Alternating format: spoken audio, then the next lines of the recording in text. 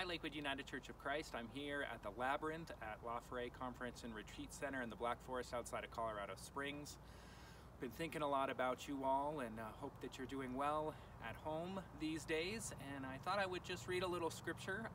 Foret is one of my favorite places to go and to think and to get closer to God and just to connect with my spiritual center. And so this labyrinth is a great one to walk, but we have another one at the church. If you're interested in using that, you're welcome to do so. And so the passage that came to mind for me today is from Matthew chapter 6, begins at verse 25. And Jesus says, "Therefore I tell you, do not worry about your life, what you will eat or what you will drink, or about your body, what you will wear. Is not life more than food, and the body more than clothing? Look at the birds of the air. They neither sow nor reap nor gather into barns, and yet your Father in heaven feeds them. Are you not of more value than they? And can any of you by worrying add one single hour to your span of life? And why do you worry about clothing?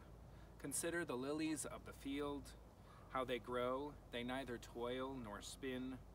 Yet I tell you, even Solomon in all of his glory was not clothed like one of these.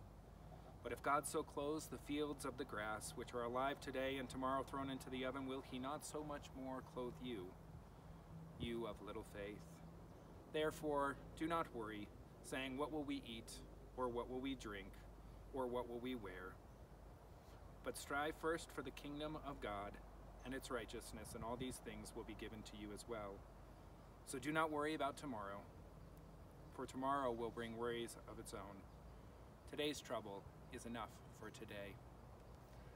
It's really nice to have this time to ponder God's word and to think about ways that we can be connected to one another even across time and space.